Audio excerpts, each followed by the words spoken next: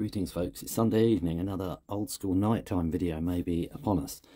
This motor isn't up to the business, I don't believe, because of the immense torque, or whatever it is, generated by the spin bike. So I'm going to remove this and I'm going to try and connect a 3 kilowatt electric bike hub motor to here, which will obviously involve modifying all this bit. So first I'm going to disconnect the motor, then I'm going to take this... First I'm going to disconnect the motor, then I'm going to remove this extra bar that you can see at the back here, which is just a couple of bolts. So let's do that.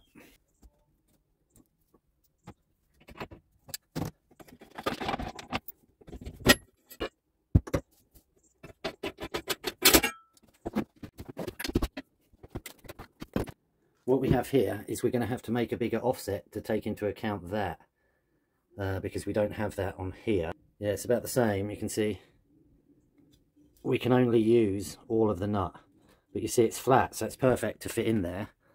What I'm going to do is, we're not going to need this bolt on the bottom here to add the weight because that's so heavy. That's a 10 to 12 kilos, so I'm going to remove that bolt, take this apart and extend the offset of this to start with.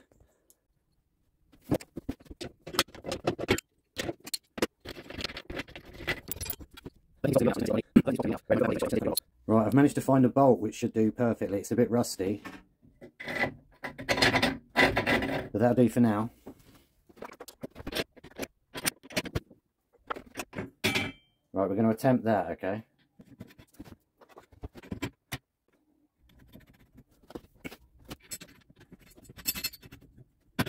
Right, so now we're going to try and get the motor to fit in on these. I don't know how easy or hard it'll be. What we've got, and you can definitely see an angle, so we may need a longer bolt and more spacers at the top, but I'm going to try it anyway.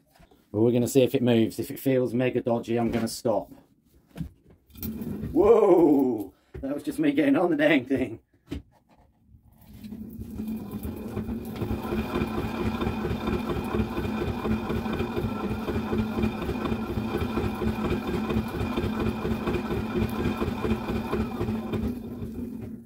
Well, I guess I best get this hooked up to the rectifier.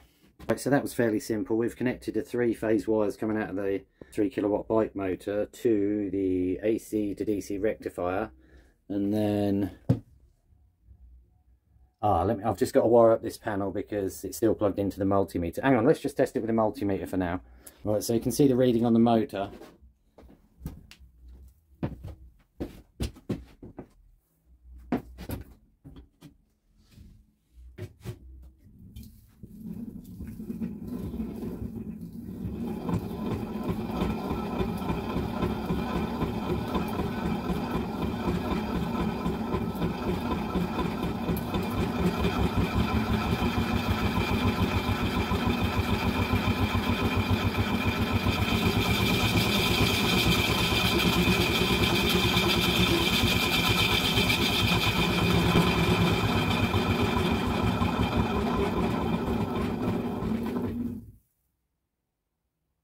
So that would appear to work.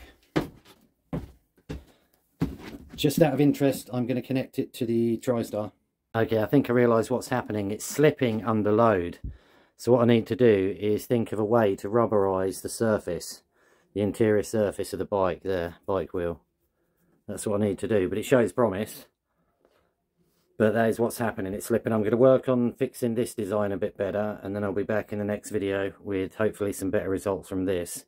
And it's very noisy and very vibratey, which I need to finish this off and try and rubberize the inside of that with some old inner tube or something. Cheers.